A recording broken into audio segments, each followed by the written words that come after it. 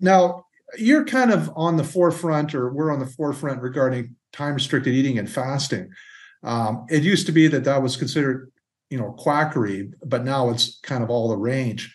What is the role of both time-restricted eating and outright fasting in the management of disease?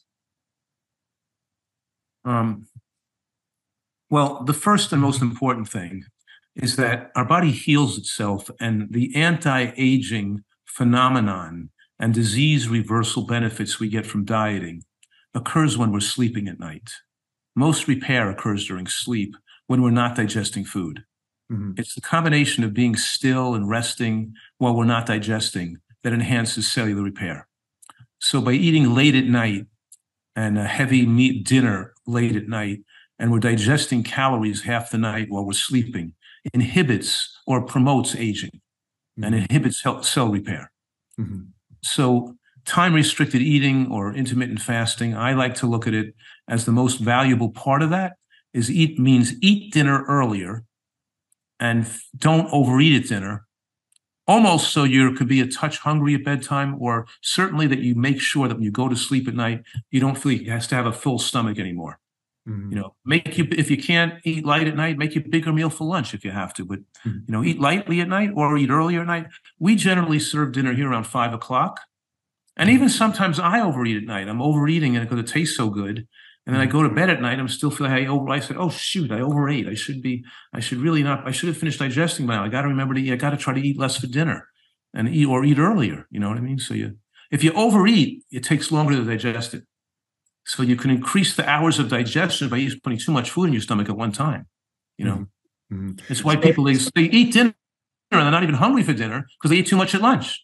If you eat too much at breakfast, you're not going to be hungry. If you want to eat 3 meals a day, you have to not overeat so you can get hungry in time and have your stomach be totally empty and feel like eating the next meal. But particularly at dinner time is critically important. Mm-hmm. And so, yes, fasting and intermittent fasting has benefits for longevity, just like caloric restriction does. But I generally don't recommend it too much because I'm dealing with overweight food addicts so much. Mm-hmm. Mm-hmm. And if they're still overweight, we're trying to fast weight off them instead of learning how to live the lifestyle. It makes them more emotionally obsessed about food. It actually triggers addictive behaviors. It doesn't help it. And even though you might have accelerated the weight loss a little bit, they're going to get a slow metabolic rate that's extremely too slow after the fast, and they'll gain weight too readily. And they're not even going to want to stick with the program after the fast. So it complicates things and makes too high a risk of weight yo-yoing. Mm-hmm. and less chance they're going to stay consistent on the program long term. So I don't recommend that. But right now I'm fasting a person because she's eating healthfully and her psoriasis was so bad and so itchy that I just felt I wanted to clear the psoriasis faster so she could be more comfortable. And she wasn't that overweight anyway. So I started her after about a couple of months of eating right, and her psoriasis wasn't yet going away yet. So I started her on a fast this week, and immediately it's clearing up her psoriasis. And so I'm sometimes going to fast people as a therapeutic modality. Like I particularly use it with asthmatics, because once they eat healthfully for 6 months, and I want to slowly wean them off their steroids, I want to make sure as they come off their steroids, they don't flare up again and have an attack.